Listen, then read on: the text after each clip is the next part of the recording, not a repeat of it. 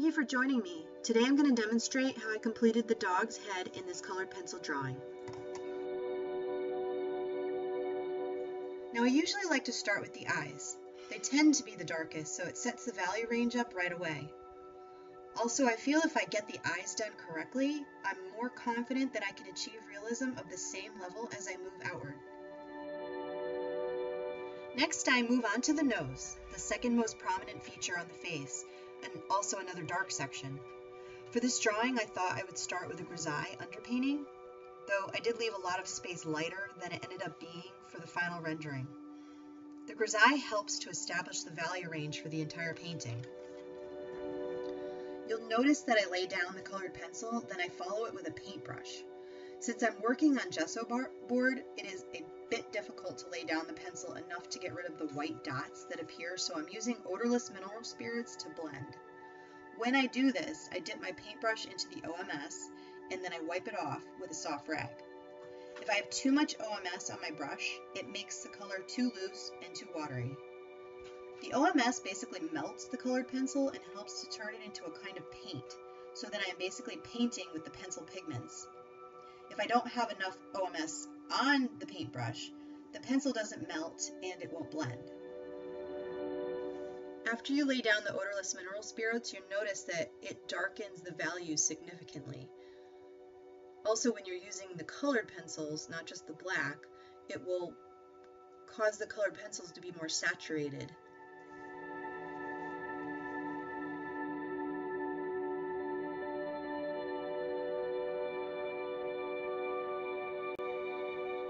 For any drawing or painting, it's important to push your values. Make your darks really dark and your lights really light, so that there's high contrast. There's a tendency to go too light and too soft when working in colored pencil, but to get a feeling of realism, you need to show sufficient depth.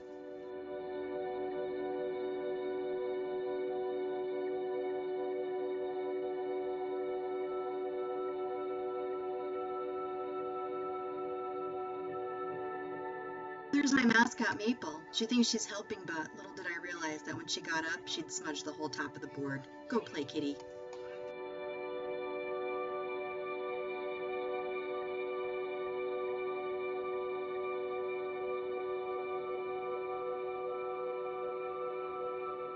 I frequently use an electric eraser. It's a Koh-i-Noor eraser and it works amazingly well on the gessobord. It erases to a nearly perfect white. Sometimes you have to be careful. It erases so well it can leave blank spots that aren't properly blended. For this, I just lightly dab the eraser over and over if I want to pick up just a small amount of pigment.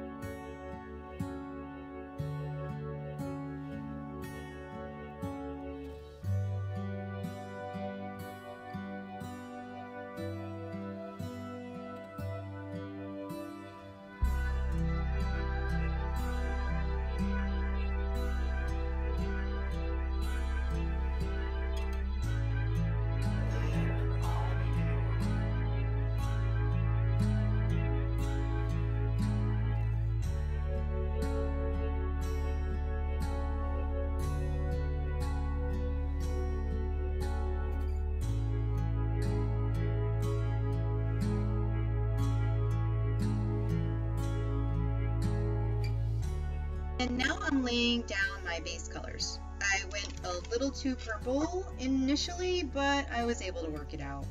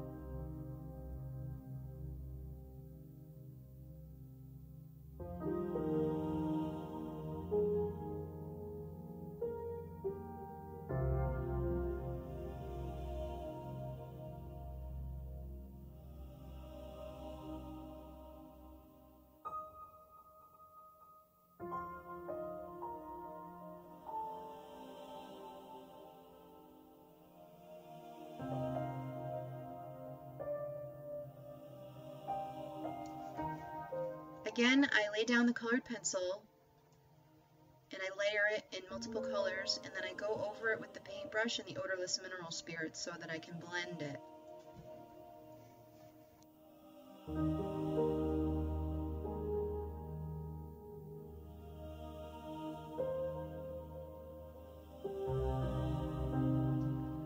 I keep going over it, laying down more and more colored pencil and layering it, and then going back over it with the paintbrush and the odorless mineral spirits for more blending. And I do this repeatedly, layering over and over and over again until I achieve a level of depth that adds to the realism of the dog.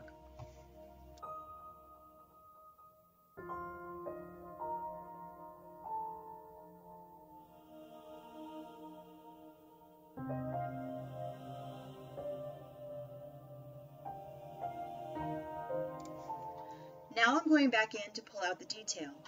What's great about the gesso board is the endless ability to use an Xacto knife to etch out all the details.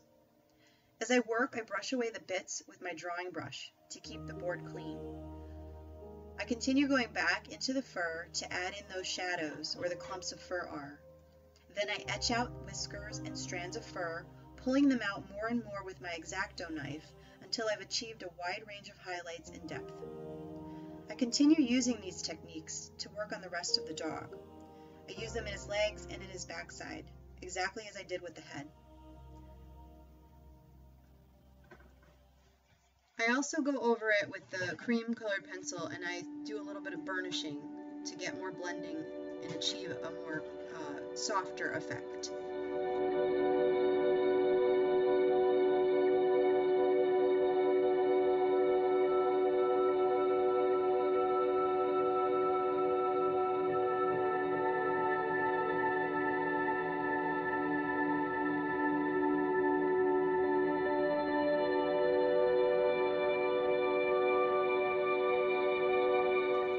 I continue blending with the OMS and pulling out the highlights with the Xacto knife repeatedly over and over, layer upon layer, until I get more depth and more realism in the dog's face.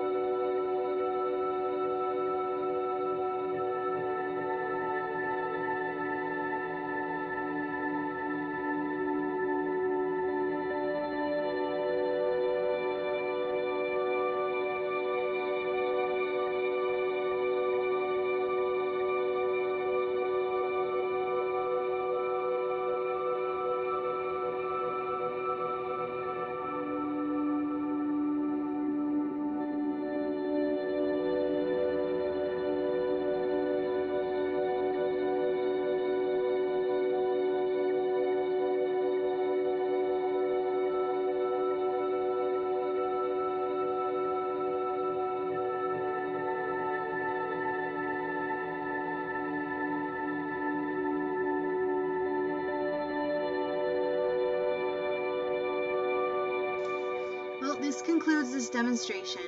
Thank you for watching. And if you like this video, please like it and share it with your friends.